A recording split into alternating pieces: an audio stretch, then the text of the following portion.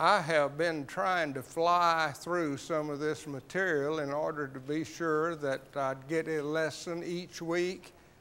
And it dawned on me somewhere along that I don't have to cover an entire lesson every week. And I'm preparing the material, and I've worked up lessons ahead. So I'm going to go ahead and finish for sure what we didn't finish last week. And we may go a little different space. I've been talking quite rapidly and also very little class response. And I sure want you to be with me in these lessons. So we may change the pattern a little bit. You have just received a lesson on the lost son, and I hope we get to that today. And I think we will, but we probably won't finish it either. And in regard to the one we had last week, let me see, Billy and Judy, you weren't here, I don't think, last week, were you? Well, I'll get these other lessons to you later. If any of you like the back lessons that we've already covered in regard to lost time, and then last week we were studying lost opportunity, there are copies up here that you can pick up. And we will be starting today on page 6 of that lost opportunity, because there was one of the areas we hadn't covered. First one we covered was lost opportunity because of doubt, that related to Israel as they were moving out of Egypt and wandered for 40 years. And we mentioned there was an elongated cemetery from here all the way to the plains of Moab, where over 600,000 people died that could have gone into the promised land. That's beyond our ability to fully grasp. That many people lost an opportunity to be in a land flowing with milk and honey. And it was because of doubt, a lack of trust and faith in God. God had just demonstrated his power in conquering what was really a dynasty or an empire in that day, strongest nation as we think of measuring strength in a nation on the earth, Egypt. And they humbled themselves to the point they not only let the people go finally, but actually gave them gifts and urged them to leave. And with that kind of a demonstration of God's power, these people came down here, got up to about this point, sent spies into the land, and came back, 10 of them, with a report, they're giants, they're stronger than we are.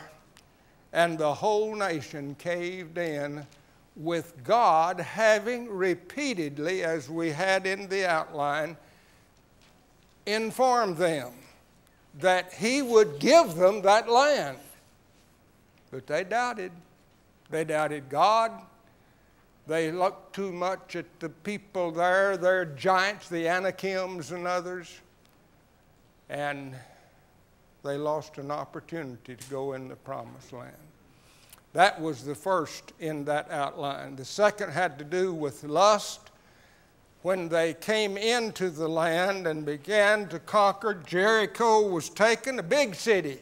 Little old Ai, they tried to take, 36 died, and the nation suddenly had a twist again of doubting what God had done to bring them into that land.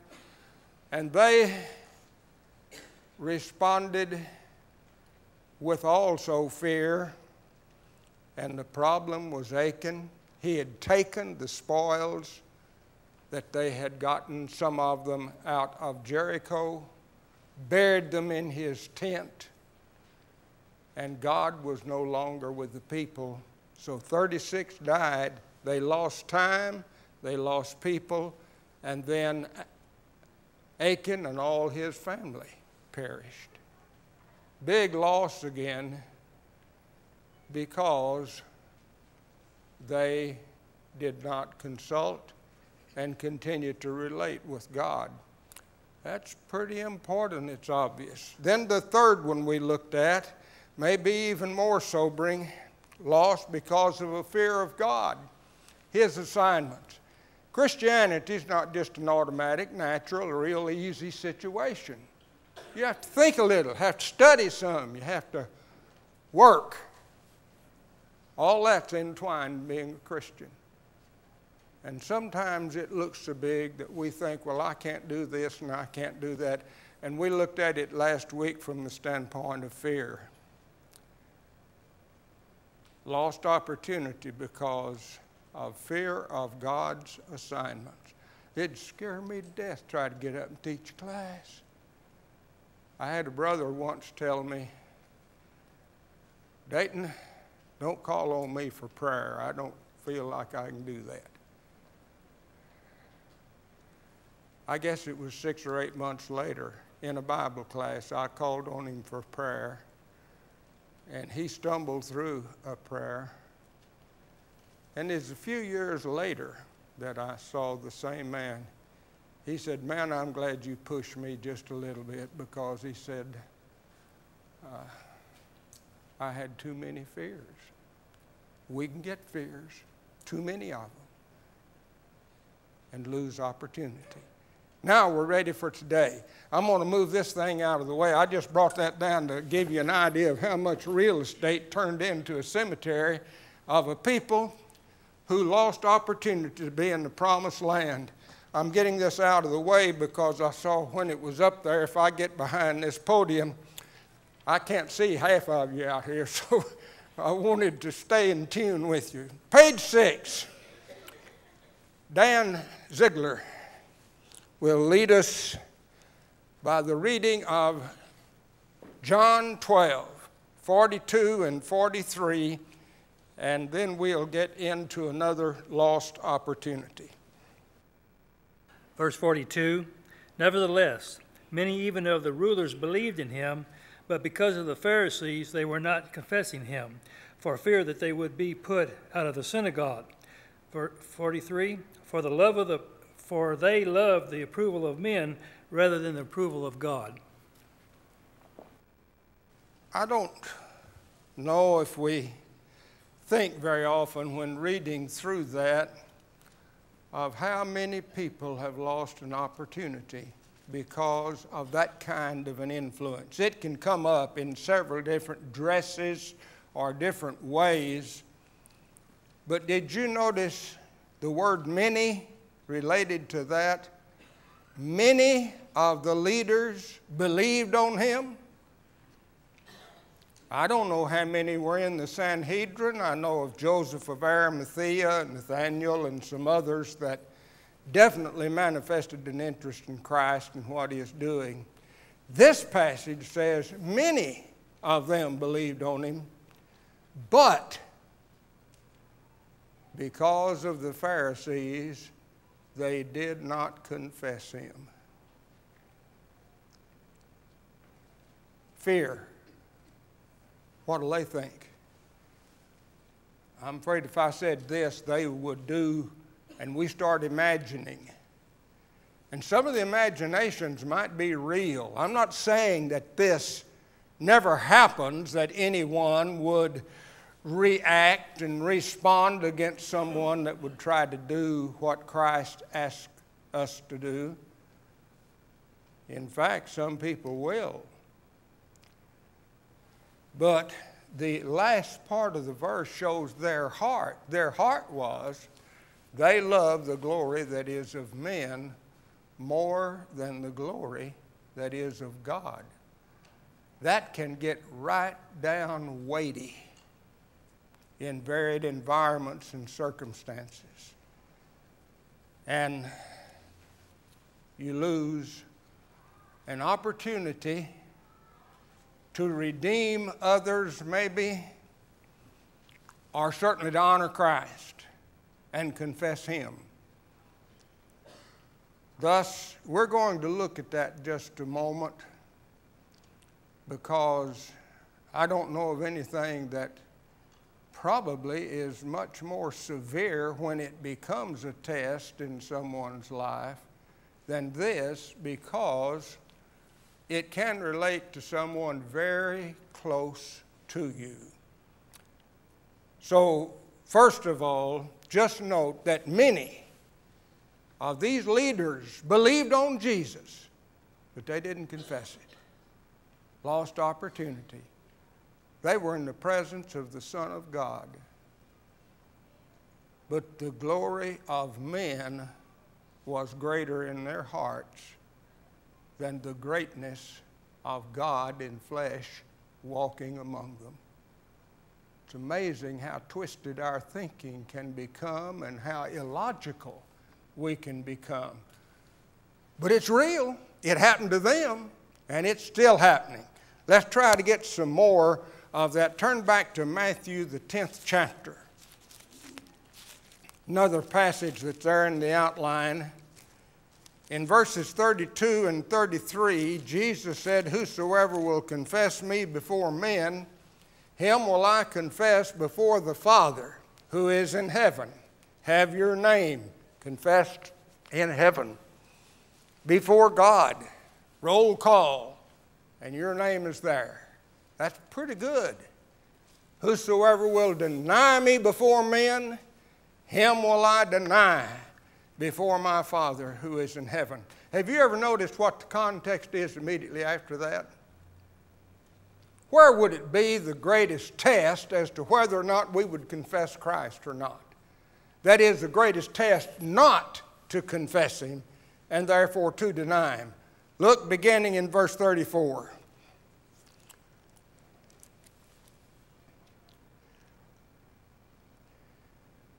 Think not that I came to send peace on the earth. That's a little bit of a strange statement, but it's true. Even though He is in Scripture referred to as the Prince of Peace, think not that I came to bring peace. Always tie in whatever is said in the Word of God with the context. And there are certain areas where Christ is not a peaceful personality in our midst when we're around certain other people. Think not that I came to bring peace, but to bring a sword. For I came to set a man at variance against his father, and the daughter against her mother, and the daughter-in-law against her mother-in-law. And a man's foes shall be they of his own household. Man, that is heavy. When it's right in your own house, under your own roof, with your own loved ones, I guarantee you it's not always easy to stand for Christ if they have taken a course of relating in some way to the devil. That's heavy. And that's hard. And it can happen so many different ways. It can be different doctrines. It can be different lusts. It can be different lifestyles. It can happen a lot of ways. A brother or a sister or a mother or a father or an in-law.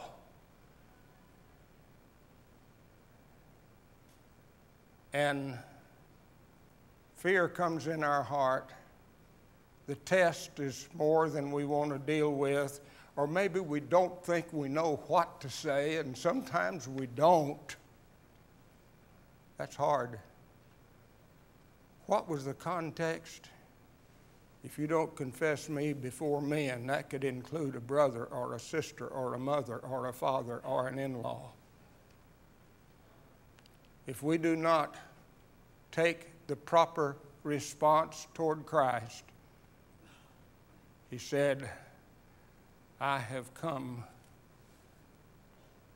to bring what's like a sword. Cutting, painful, hard, hurting. And you need to do something. But just like John 12:42 and 43, even though you believe on Jesus, you might not confess him. That's the context that we're dealing, where we lose an opportunity. In the outline, we have 2 or 3 quotes there. Jack Penn made the statement, one of the secrets of life is to make stepping stones out of stumbling blocks. You see, you could convert the sister or the brother or the in-law. And they, instead of being a stumbling block, they become a stepping stone. I'll probably in the next lesson look even more at the case of Saul of Tarsus. I'll guarantee you he was a heavy reactionary against Jesus when he was Saul of Tarsus. Did the Lord turn away from him? No, it appeared to him. Of course, when you're resurrected Christ, you've got a few credentials on your behalf. But he turned him into a fabulous apostle that would have died for Christ, and may have. Probably did, certainly died in Christ. And there's what we mean by turning a stumbling block, Saul of Tarsus, into a stepping stone, the Apostle Paul. The other statement there by Margaret Thatcher, just below that, it pays to know the enemy, not least because at some time you may have an opportunity to turn him into a friend. Sure is fine when they're not only a brother in the family, but now they're a brother in Christ. So changes can occur. But the test is real. Lost opportunity because I didn't know what to say, when to say, what to say, and I didn't say anything. I did not turn a stumbling block into a stepping stone. I did not turn an enemy into a brother or sister in Christ. There's the challenge, and it's going on day after day. And I'm sure as I say these things to a class this size, some of you know we're living there right now over at our house or in our family. It didn't stop when the New Testament was written. I distinctly recall a time in Minden, Louisiana. A lady had been introduced to me. I was able to go visit with her. I knew and she knew that she had cancer, and it was progressing in her body. So her future was very dim physically.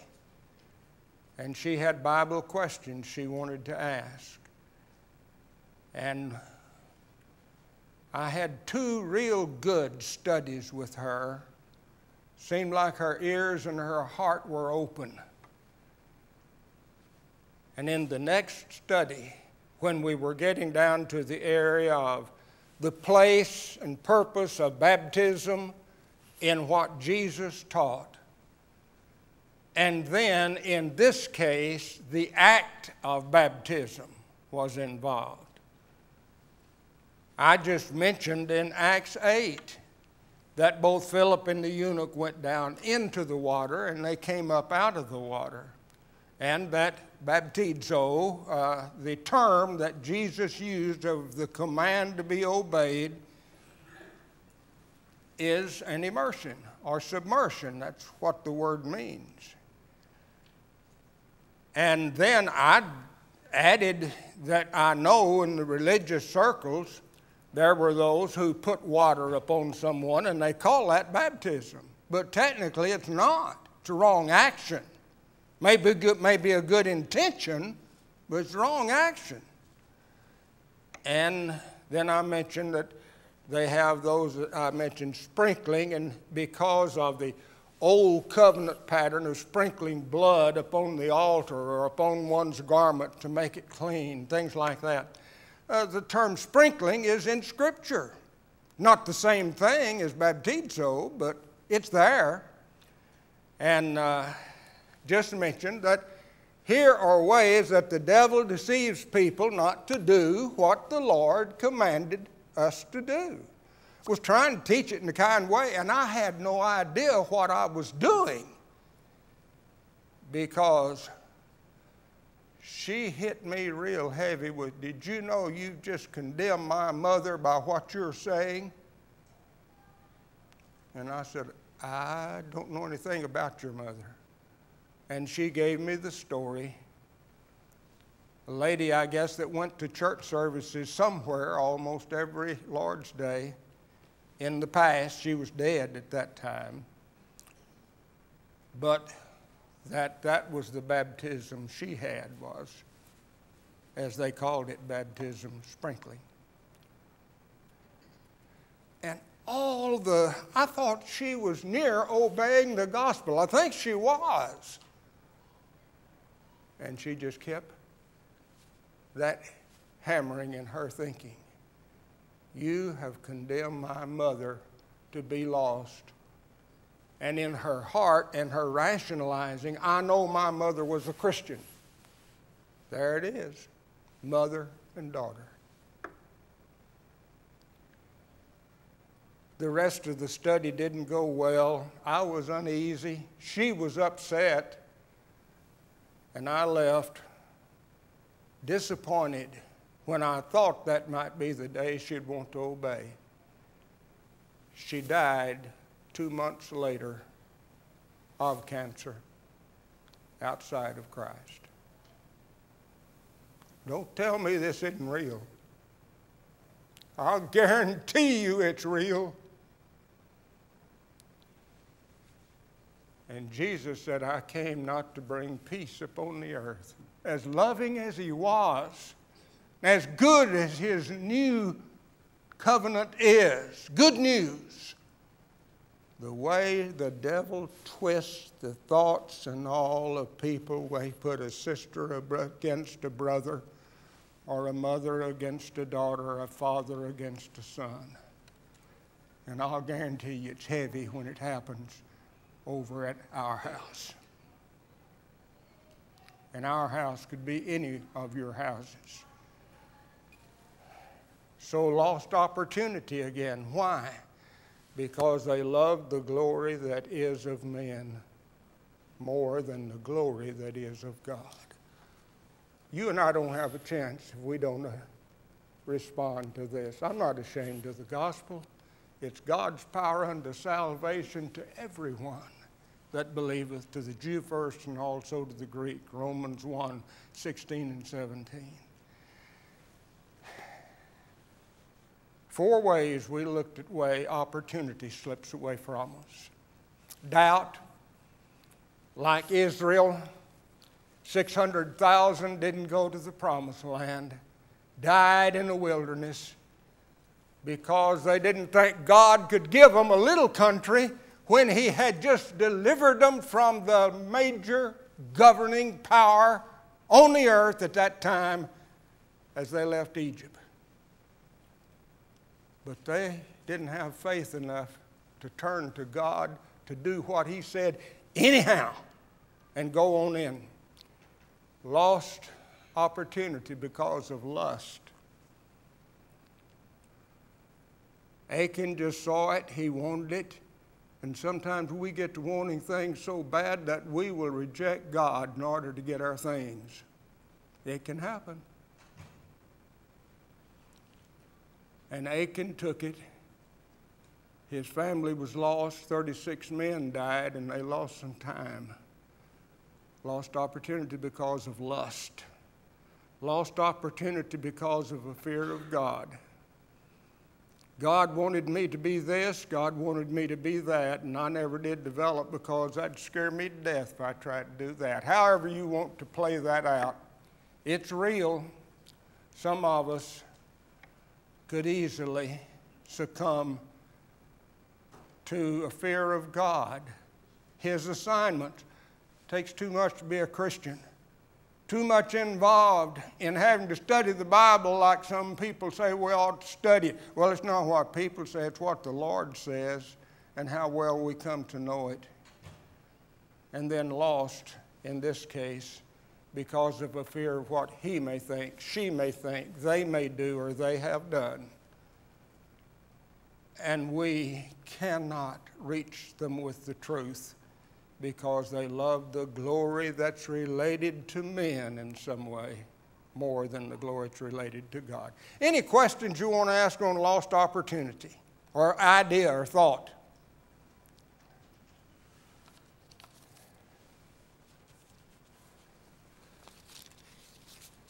Well, I've been talking so much that all of you have forgotten you've got a voice, I imagine. But get to the next lesson and we'll see how far we can go. Another way of being lost. Lost time, lost opportunity, now a lost son. And again, we're dealing with something rather personal, aren't we? Look at the first part of that outline. You just received it today when you got here, so I want to read one or two sentences there that I think is quite sobering. Becoming a parent is a sobering step, a time-consuming task, an event tied to eternity. I imagine that the number here would even go down to the grandmother and grandfather level because you at one time were a mother or a father. Ruth and I have 3. Concerned about them anywhere along the way? Oh, yes, all the time. And I imagine some of you have had that. It is a time-consuming task, this thing of bringing life into the world and then training and developing that life as the Lord wants it for sure. An event tied to eternity. And yet, anyone of age can become one. That is, a mother or father, male or female, rich or poor, educated or uneducated, moral or immoral. All those types can become parents. And the next sentence is quite sobering. Struck me one day in Abilene, Texas. Yet among all the patterns of reproduction, there is no role so demanding or dependent as the parent-child relationship. That's about the same words that were used by Judge Sam Davis Tatum, judge of the juvenile court in Nashville, Tennessee, for many times there in Davidson County. He spoke at the lectures and made this point. He was standing at the Harpeth River outside Nashville, and he saw the sand begin to move down at his feet, and he backed up. You just see sand start moving. It's a little bit eerie, and he watched. I think he said there's 8 or 9 baby turtles came up out of that sand, just been born. And he said, the little old rascals stick out their little head, look one way or another, and then they begin to move right on down to get into the river, never to see the mother or the father. And then he, in comparison, told of a mother who was busy in the house, and the 4-year-old child woke up, got out the front door, went on out through the yard, and just a little higher up to the railroad tracks. And a train came by and killed her son. 4 years old and still so dependent on mom and dad. That's what that sentence is talking about. The most challenging process of moving life from birth into early years on the earth is human life. That's how much a mother and a father is needed, are needed in this process. So when we start talking about the family, it's not surprising that one of the most famous parables that Jesus taught was about a lost son, often called the prodigal son. Luke, the 15th chapter, if you want to turn to it, and we will highlight. I think I've given you enough of information there in the outline for you to be able to follow along, but it's always good to have the text to verify if the teacher's saying what he ought to say. Down in the introduction, parenthood is a partnership with God. You're not molding iron or chiseling marble. You're working with the Creator of the universe in shaping human character and determining destiny. That's what parenthood is. So Jesus taught the lesson about a father who had two sons. And you can start there in about verse 11, somewhere along there. And in the outline, point 1, you'll notice we've got several parts below that, and we'll be looking at each one of them. First of all, there's the plea of the younger son who came to his father and said, "Father, give me the portion of the land that is inherent to me." And that's how the story begins. And what that son did later is quite sobering. I put in there this time a little bit of the grammatical factor because I think it's significant. You'll notice in that first line right after "or with father gave me," the word dos, that's the word give in Greek. It's a second aorist imperative active of didomi. And the only reason I'm taking a little time to deal with grammar here is because it's a fairly important point in this story. First of all, the Greek grammatical pattern works by action. We work by time. Past tense and present tense and future tense with the verbs that we have. We deal time-wise with verbs. Greeks deal as to action. And in this particular case, the aorist tense, there's a first and a second aorist, and both of them mean point action. So in a way, this boy is saying, "Do it now, Dad. I want it now." At least he used a verb that was point action. And then look at the mood or mode imperative. "Dad, you better do that or you won't be a good father to me." I don't know what all was behind it. I just know that even grammatically, this kid is making an insisting statement. "Father, give me. I want it now." I don't know how he said it, but I know that grammatically he was emphasizing, "You better do this." And that's the way young people are sometime. I know my dad, well, I better not get off on that. But he got tired of me saying "gimme" so often. Usually it's "give me a dime, give me a nickel, give me," and back then that was worth quite a bit. But "gimme" is in young people. You notice the quote down there in this by Frank A. Clark: "A child like your stomach doesn't need all you can afford to give it." Now, the stomach, we think we don't want that to go too long without getting attention. And children can sometimes get an urge, and they want it today, not tomorrow, now. And it's real easy for us to give in. You love your children, and you want to do the best you can for them.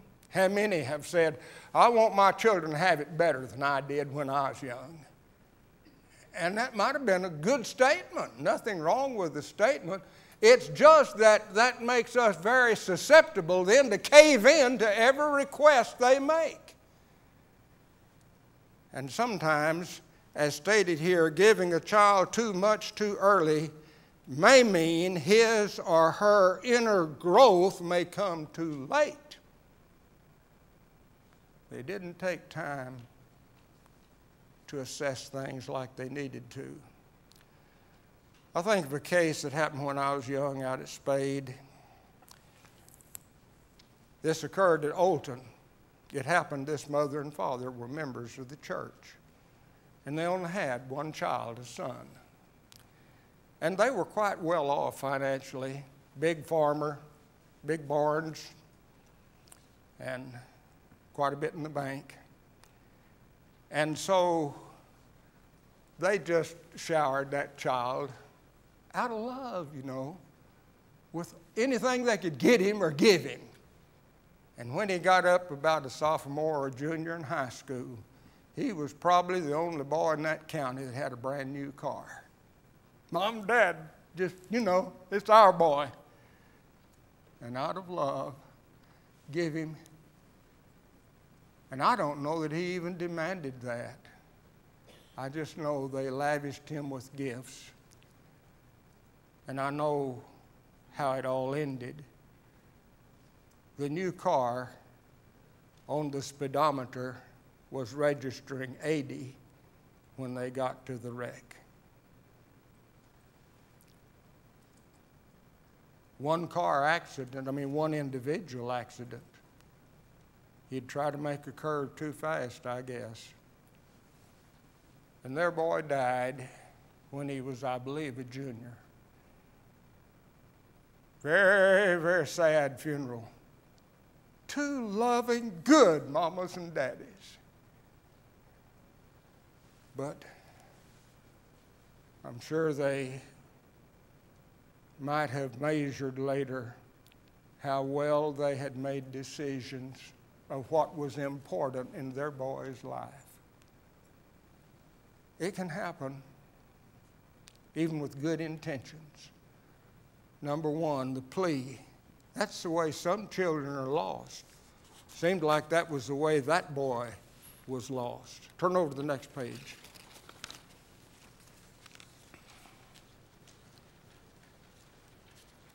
You have, well, wait, maybe there is a B over there, isn't there? The place. He took this inheritance and he went where? Into a far country. Do you notice the Greek term there, how they defined it, makaron? A great way, far, far off, those far off, and then it adds this, those remote from God. Now that's when far off gets to be a problem. Now I realize there's another way in which the song that has been written in regard to God, He is every, if you had a good bass voice, where. My dad had a recording of a quartet, and that bass just rumbled down there that God is everywhere. And He is in a way, but yet we can become separated from God. And that becomes a real problem when the far country is a far step in thought and principle and practice away from God. That's what we're talking about here. That's when it is exceedingly sobering. In Ephesians 2:13-17, Jesus mentions that Christ went and preached to those who were near and those who were far off. That means people, maybe like an atheist or someone that's so far removed from God, he was ready to go there too. And that's what we're dealing with here. And this boy going to a far country, because what he did was certainly a long ways away from what the Father had taught him. And thus the problems then began after that. I'm going to read one other passage and we'll close out because the first bell has rung. Over in Proverbs, turn to that as it deals with this idea of us going into a far country. It's just one brief statement really in the context here, but it's quite sobering. You see, I guess there in the outline, Proverbs 7, 6 through 27. I'm going to start about verse 4. Say to wisdom, you're my